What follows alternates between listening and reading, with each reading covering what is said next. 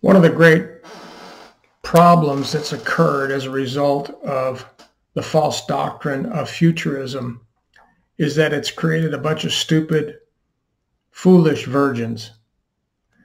Because what that doctrine does is it makes you look outward for signs, just like during the time of Jesus. Jesus, show us a sign, show us a sign. And they always want him to do a magic trick to prove who he was. Today, people are saying, well, these are the last days. Look at the signs. Look at the fires in the Northwest. Look at Black Lives Matter. Look at the pandemic. Look at how all the nations are wearing masks. This is certainly a sign of the end. Jesus is coming soon. The rapture can happen any minute, and everybody's looking outwardly at the world outside. And when Jesus talked about signs, he said this. He said, there'll be no sign given but the sign of Jonah. For just as Jonah was in the belly of the fish for 3 days, so shall the Son of Man be in the belly of the earth for 3 days. And of course, he was saying that before he died, and then he rose from the dead. And he said, even if a guy comes back from the dead, they won't believe. And that's certainly true. But there were other signs that he talked about subsequent. What he meant by that, right now, I'm not going to give you any other sign except point to this. But there are a lot of signs. And the most significant sign he brought forward in contrast to the signs that people tend to look at. There'll be wars, rumors of wars, earthquakes, famines, disease. He's saying, the Lord's saying that because in between the time when he would be here as Son of Man, there'd be a long period of time when all these things would happen within that. There'd be famines and earthquakes and diseases. All these things are happening, but that's not the end. That's not the end. So he was trying to swerve them away from looking at external signs and look to internal signs. The kingdom of heaven is within. And so the sign that he gives is this sign about 10 virgins. 5 were wise, 5 were foolish. And that's the sign he talks about in contrast to the external signs that everybody's looking for. And then he says this, will the Son of Man find faith when he returns? Now, there's a difference between creed and faith. Okay? Well, creed has more to do with the psyche or the soul. Our soul is our psyche or our mental grid work. Spirit, which the scriptures differentiate from soul, is who we are. When Jesus died, he said, Father, into thy hands I commit my spirit. So did Stephen when he was being stoned to death. Father, I commit you my spirit. Our spirit is who we are. It's differentiated from our soul. Soul being, and I think the right accurate way to explain it, is our intellect, our emotions, and our will. That's the soulish man. The spiritual man is a man of faith. And faith is not creed. There's a difference. Creed is more with the realm of psyche, our soul. Spirit is more within the context of how our inner man operates in relationship with God, or faith. Will the Son of Man find faith? Not creed. God isn't looking for theology. He's looking for faith. He's looking for it. Will he find it? Can he be looking for it? Now, let me try to explain the difference a little bit more, because these virgins are a really good thing to look at when it comes to understanding preparation for our destiny. Our destiny is to go into the stars. The stars, the expanse, which is mentioned in Genesis, is the Father's house. In my Father's house are many mansions. If it were not so, I would have told you. Those mansions, as we look up, are the galaxies, and all these places in the heavens, which are trillions of places, are where we are going to establish the heavens with the glory and righteousness of Christ throughout the universal construction. That's our destiny. There will be a heaven above the heavens. David alluded to it. But that's after we finish our mission into the stars, which will be quite an extended, if I can call it period of time. That's going to take a while. We were on that mission, and then it was interrupted by the war in the heavens.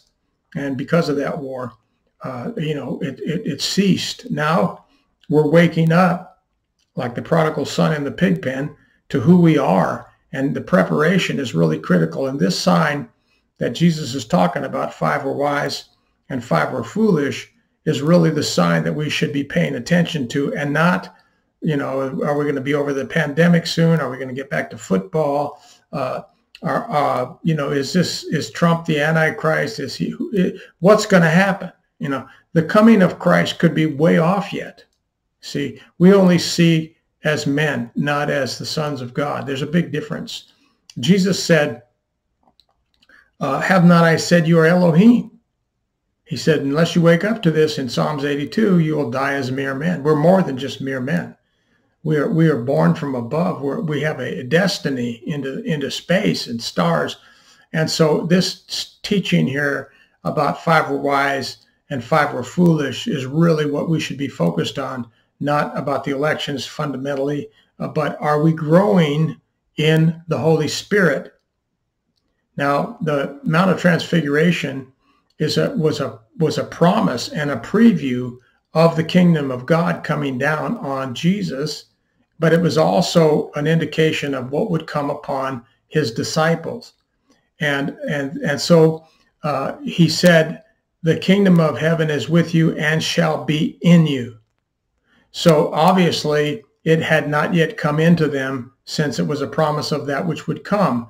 That promise came on the day of Pentecost, when the Holy Spirit was given out of the tabernacle of God in the heavens to the earth.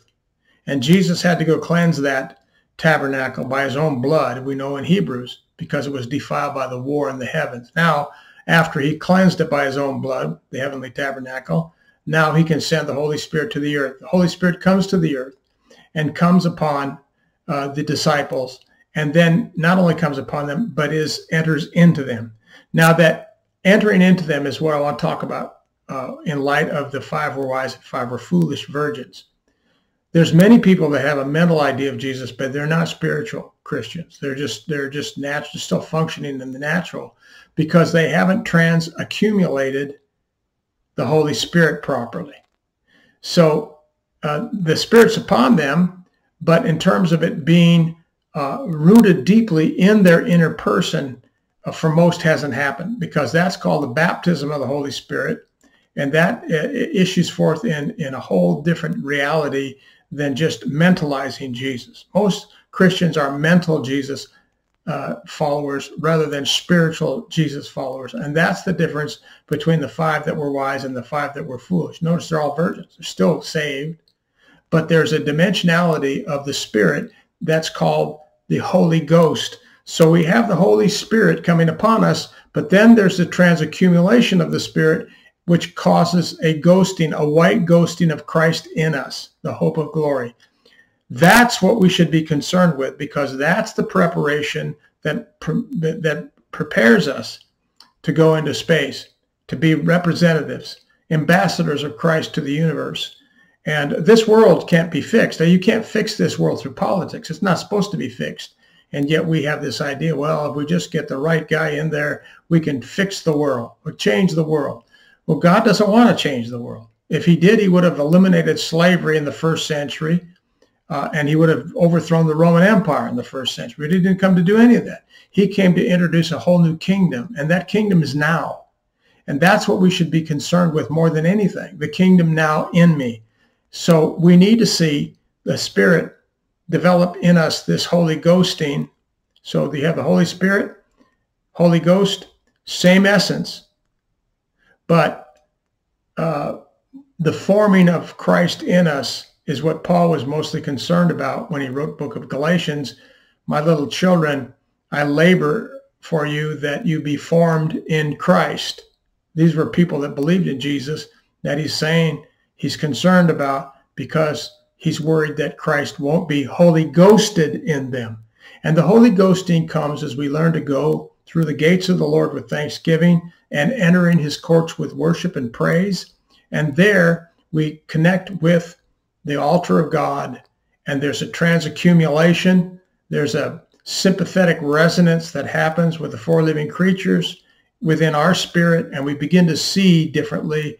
We begin to have a different view of things, and we begin to grow exponentially in Christ. So let's not be stupid virgins, foolish virgins, just because we're saved. Let's press on, because the walk of Christ is a daily dying to the self, the outer self, the flesh. This is the outer self that affects our inner man. We need to grow in the righteousness of Christ, which isn't keeping laws and regulations. It's by faith we enter into that righteousness through the blood of Jesus.